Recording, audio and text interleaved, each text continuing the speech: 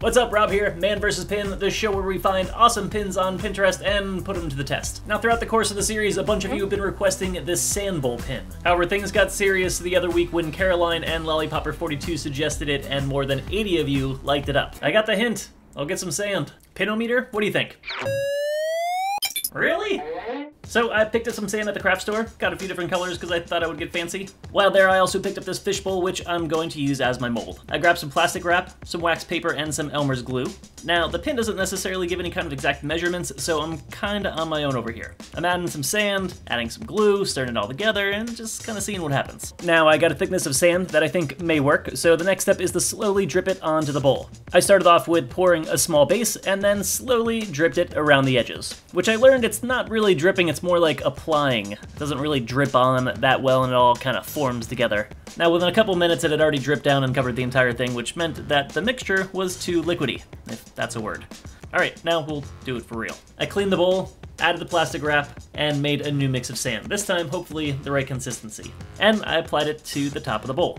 Now this time around, I think we got it. The sand seems to be moving slow enough and dripping down to create some cool shapes. A little drippy action here and there, but that's to be expected. Let's leave this alone to dry for a few hours and see what happens. Oh, well. What the f is that? Looks like somebody threw up on the bowl. Definitely looks nothing like the pin at all. Sand glued the plastic, wrap glued to bowls and more wax paper, and a fucking mess. Maybe it's the sand, I thought. So I got myself some more sand, a bit finer, a less coarse kind of sand. I mixed it up, and right from the beginning I could tell that this was going to be 1,000 times better. The consistency and the thickness was a total improvement. I applied it onto the bowl, and you know what, I think I may have cracked this thing. It's looking pretty good. I'm going to let this dry for a few hours and see what comes of it. Oh yeah, that looks fucking awesome. Wow, I like how that turned out. That's super cool.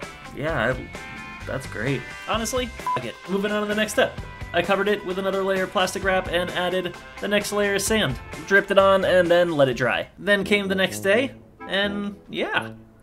That's totally been worth 3 fucking days of my life. Oh yeah, that's nice.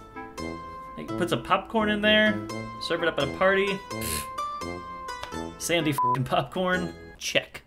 Now here's the deal. The original bowl pinned was designed by an industrial design student who kinda does this for a living. She's got a studio and a business that specializes in practically just making these bowls. So I'm thinking that this project might be a little bit more intense than just some Elmer's glue and some beach sand. Whatever the process, good on her for figuring it out. If you've got a pin that you want to see on the show, hit me up in the comments below. And hey, do me a huge favor, hit that like button. We'll see you back here next week.